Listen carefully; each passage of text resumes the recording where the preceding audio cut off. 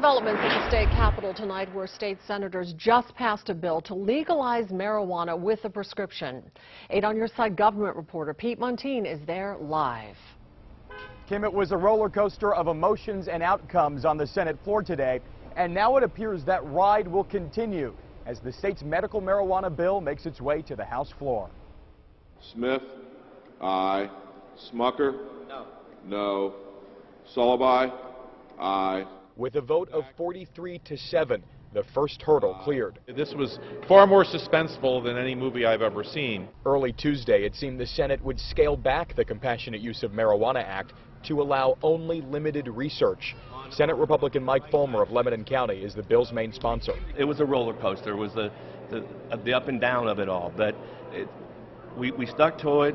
We got what we need to be done, and we're ready to go forward. The celebration outside Senate chambers is bittersweet. The bill's main proponents, parents of children with epilepsy, know it could stall in the more conservative House. The most effective lobbying group, as I said on the floor, that I've ever seen are the moms who have sick kids. They're going to turn their full attention now to the House of Representatives. We also spoke to Governor Corbett today, who says he does not support this medical marijuana bill, saying more research needs to be done. Live at the state capitol, Pete Montine, News 8. All right, thank you, Pete.